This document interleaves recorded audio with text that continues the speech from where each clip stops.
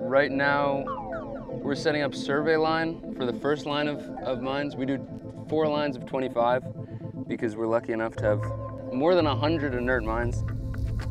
These 2 just came from Ukraine.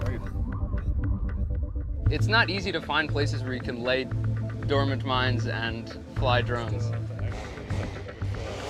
We're trying to automate detection of different types of landmines, anti-personnel mines, anti-tank mines, and we're doing this through remote sensing and drones.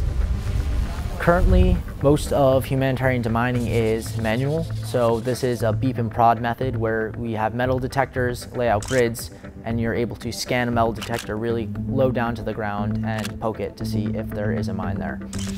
It can be quite dangerous, and we want to really increase the efficiency of this task. It can take a very long time to clear a field that has absolutely no mines in it. So we want to be able to find a field that actually does have mines and make that a high priority of clearance. Drones are relatively safe. We don't have to step in the field to assess it. So we're flying over, taking surveys of minefields, and then we're using machine learning to help us automate the detection afterwards. Okay, but hold on, one second. Yeah. Often people conflate the terms machine learning and artificial intelligence. Artificial intelligence includes every application where a machine is designed to imitate human perception. Machine learning is more specific. It is when a machine learns just from the data that you give it the features of the object that you wish to detect. So humans are not very good at deciding what makes a chair or what makes a landmine a landmine. Machines are.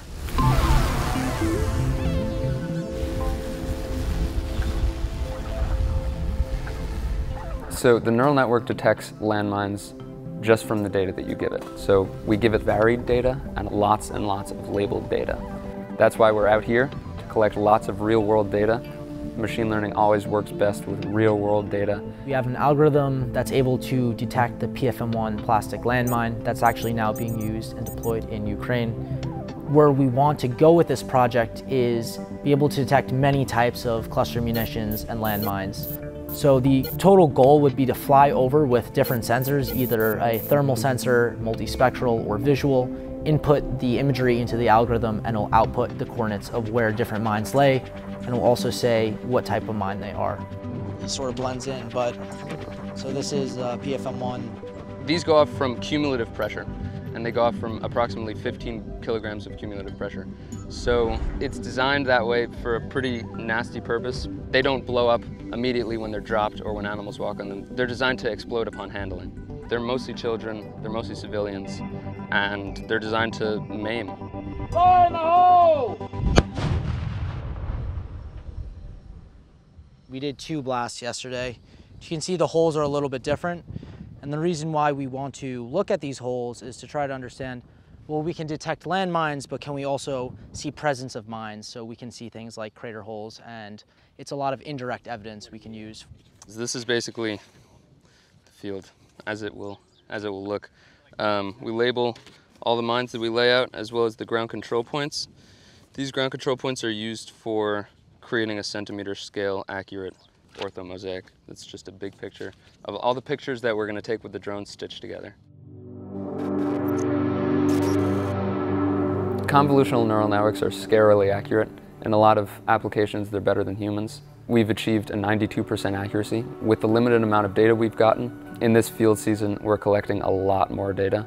And with machine learning, it's always better to get the data that you want initially and not have to create the data that you want with post-processing afterwards.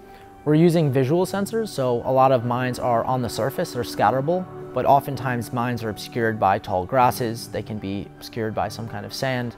So that's really where thermal and multispectral imaging comes into play and can help us detect mines that humans can't see. We'll label the imagery, we'll draw boxes around all the mines and label them with their classification. After that, we're going to split them again into manageable sizes for the convolutional neural network and feed them in as training data. We're going to train the network and then test it and evaluate it. It's windy. It's very windy. It's going to be fine for most of the drones. This one is a little bit older, needs special care. Yeah, in Oklahoma you kind of never know. It's never been this windy, but it's also never been this cool. So it's usually like 99. So there's pros and cons. This is just a DJI Phantom 4, so these are off the shelf. We try not to retrofit as much as possible. We want to make this method really easy and user-friendly. We don't want it to be some specialized drone that costs a lot of money and only we produce. We want this to be like universally easy to find and use. You can see the mines, like if you look close, they take some time to thermally equilibrate with the environment. With a thermal, we try to wait about an hour, and we did today.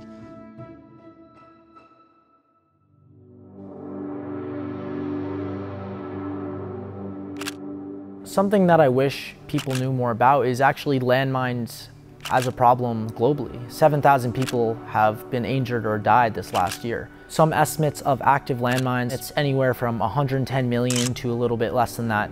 It's hard to quantify, but in the millions of numbers. They're found in over 60 different countries and regions throughout the world, so they're very widespread and mostly in post-conflict nations. Mines can last decades after a war is over. In the Soviet-Afghan War, which took place in 1979 and onward, there's still mines today that people are stepping on and being killed from. The plan with our project is to have a self-contained, offline method to help deminers. It is to help certain teams detect the mines that they're looking for more efficiently, more effectively, and safer. Me and Gabriel have co-founded Demining Research Community. It's a nonprofit organization that focuses on landmine detection, technologies, and development. We want to bridge academic research with humanitarian demining, and we're trying to apply qualitative scientific method for detecting landmines and in communication with mine action organizations to see what they actually need in the field. The end goal is to give a nonprofit demining organization a big Pelican case with a computer that's designed just to process this data and drones and sensors that are designed just to take pictures of mines.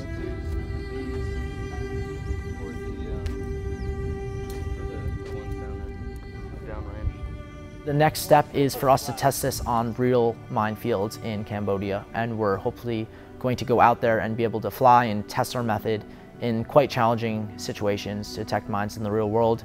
If it scales well there, then I think we'll be ready. This is GCP-1, so draw a white square here and write white. I think the main thing that I've learned from coming out into the field for these 2 weeks is just how hard I can work and just how comfortable I can be with being uncomfortable. And the only thing that enables me to do that is that I believe that we can save lives, and I believe that if I save lives, I can die happy. Is that too dramatic? No, not at all.